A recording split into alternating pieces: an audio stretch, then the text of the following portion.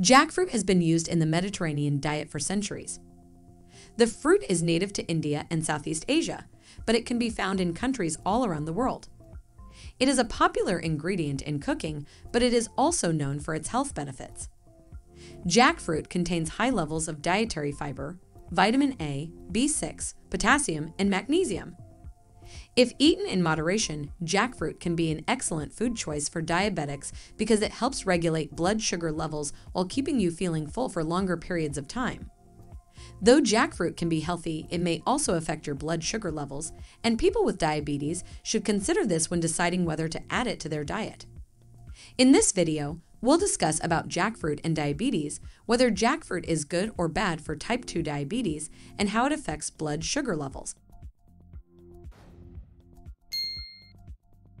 Jackfruit is usually eaten as a fruit when it is ripe, but it also can be consumed in its unripe, raw state, which can be eaten as a vegetable.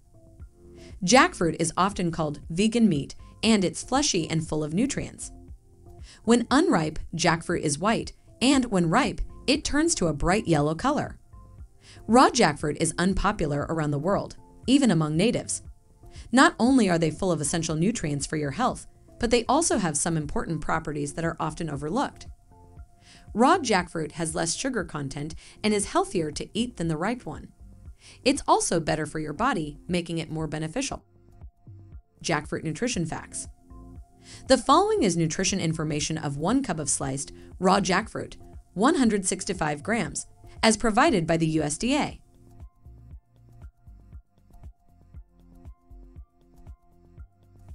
Jackfruit is a popular vegan substitute for meat, but it's not high in protein. It does contain many vital nutrients like potassium, vitamin C, vitamin A, and magnesium. It is low in fat and sodium, an important consideration for those with health conditions or restrictions that require them to pay more attention to these particular nutrients, especially diabetics. Glycemic index and glycemic load of jackfruit. Glycemic index, GI, provides an estimate of how food might affect blood sugar levels. Below 55 is a low GI. Between 55 to 69 is a moderate GI. Above 70 is a high GI. The GI of ripe jackfruit is 7 to 5, which is a very high glycemic range and needs to be taken care of.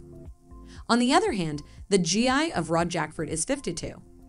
This is a low level and helps keep blood sugar levels normal. Glycemic load, GL, takes portion size into account when providing an estimate of how food might affect blood sugar. As such, it's a more accurate way of assessing a food's effect on blood sugar. Low GL foods are below 10, moderate GL foods are between 10 to 20, and high GL foods are over 20. Raw jackfruit has a GL of 2.5 to 3, while ripe jackfruit has a moderate GL of 13 to 18. This is a summary of the GI and GL of jackfruit.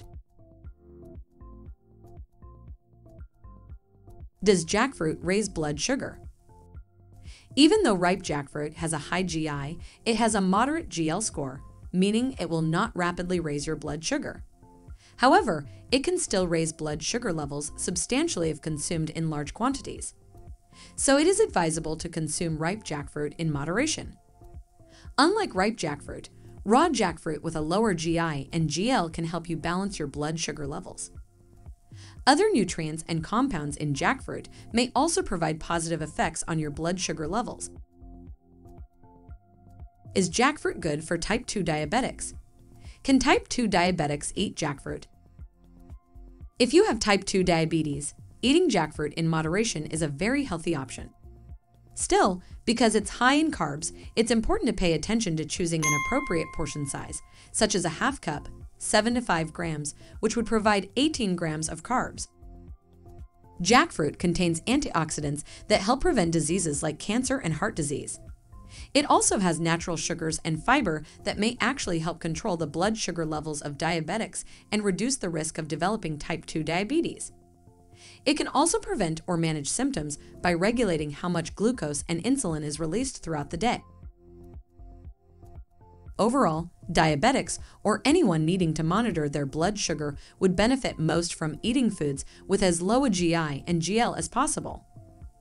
Of course, modest amounts of high GI foods, such as ripe jackfruit, can be enjoyed occasionally without side effects, especially considering it has a moderate GL score.